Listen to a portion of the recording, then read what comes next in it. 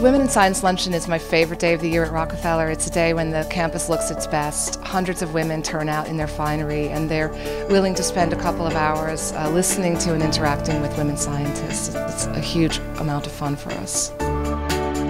The Women in Science Luncheon is the highlight of the year, I think. Rockefeller has an extraordinary array of women scientists. Women in science is really critical because, as you know, women have been underrepresented in science everywhere.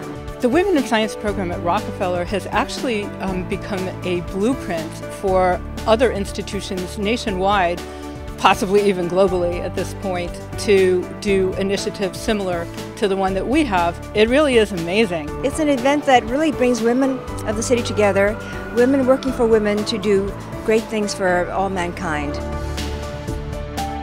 I feel women are really interested in learning about biomedical sciences.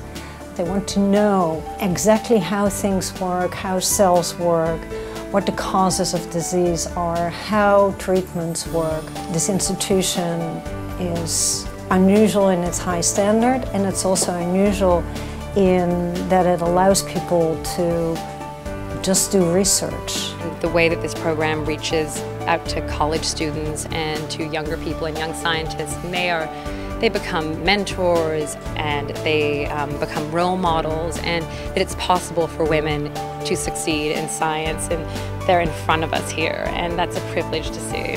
I have to emphasize how important it is to have a scientific lecture attended by more than 500 women given by a woman.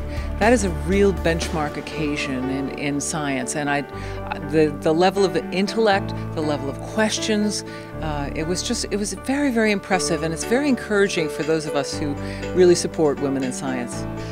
What makes this luncheon unique of all the many luncheons that take place in New York is I think it's this great opportunity for two cultures to meet. And the way that the tables are set up, every table has a scientist, either a faculty member or a student or a postdoc, and it's mutually beneficial. So we get to talk about our science, which I think interests the women who are guests, but also we scientists get to interact with these incredible women, successful in business, in finance, in the arts, and in philanthropy, and we would never get to meet them otherwise. I love going to the Women in Science luncheons because it's a really great chance to meet women from New York who do all kinds of different things, and they can kind of look at the broad picture and ask really interesting and challenging questions that are different than the ones a scientist might ask. I always learn something at the Women in Science luncheon. It really allows us an opportunity to broaden our horizons, as well as the Women in Science organization to broaden their horizons. So it's just a wonderful blend.